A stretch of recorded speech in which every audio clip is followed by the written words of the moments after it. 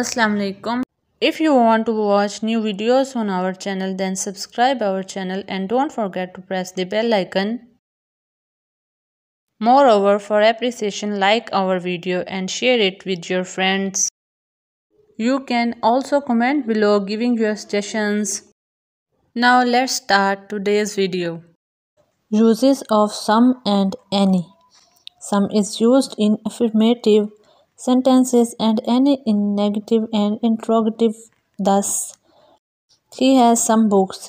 I don't have any books. Do you have any sugar? No, I haven't any. I did not see anyone there. We should go somewhere now. When we use some, someone, somewhere, etc. in questions, the answer is expected to be in the affirmative. That is, we use some, someone, etc. in questions when the answer may not be given, but may be understood to be affirmative. Have you some good books to read? Yes, I have some. Are you going somewhere? Yes, I am.